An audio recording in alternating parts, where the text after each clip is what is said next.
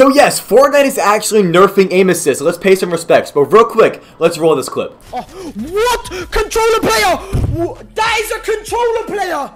Anyways, I'm going to explain the whole situation throughout this video, so make sure you guys stay tuned. But real quick, if you are new to my channel, make sure you guys subscribe. There are big things coming for Fortnite throughout the season. That means there are big things happening on my channel. You will not be disappointed by subscribing, and I would love to have you on this channel as well. Drop a like on this video if you're breathing oxygen, and let's get right into it. So starting off, I want you to comment down below real quick. Do you play on controller or do you play on keyboard and mouse? I want to know your thoughts on that. I would love to know, and I'm genuinely interested in what you guys think. This topic is insanely huge right now, so I really want to know what you think about this. So with Eternal Take dropping, Fortnite tweeted out this. With the improvements we've made to aim assist, we plan to remove the Use Legacy Look Control setting on March 13th. To use this new setting and maintain your legacy sensitivities, select Copy from Legacy in controller options and toggle off Use Legacy Look Controls.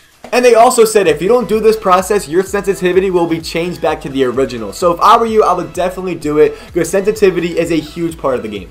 So let me break it down and explain what this means. So there are 3 types of aim assist in the game as of right now. Legacy, Linear, and Exponential. I think I'm saying that right. Legacy has been in the game since the beginning. That's a type of aim assist where when you press L2, it's going to lock onto somebody. And as you can see, now they're taking it out of the game, so this is going to be very interesting. What do you think about this? I want to know, honestly, what do you think? Down below in the comment section. If you see someone that disagrees with you, please don't argue with them. Just let me know what you think. Me and you know? Shout out to my man Joseph and Kevin for writing positive comments, and also shout out to my man Youssef for following me on Twitter. But anyways, if you made it this far into the video, comment the word pickle so I know. Drop a like on this video if you're breathing oxygen, and make sure you are subscribed to my channel if you are new. There are big things coming for Fortnite and my channel. You won't miss anything coming out on this channel. Do not do anything stupid. Do good in a game for me, and I'll see you guys either in a couple hours or tomorrow, and I cannot wait. Peace out.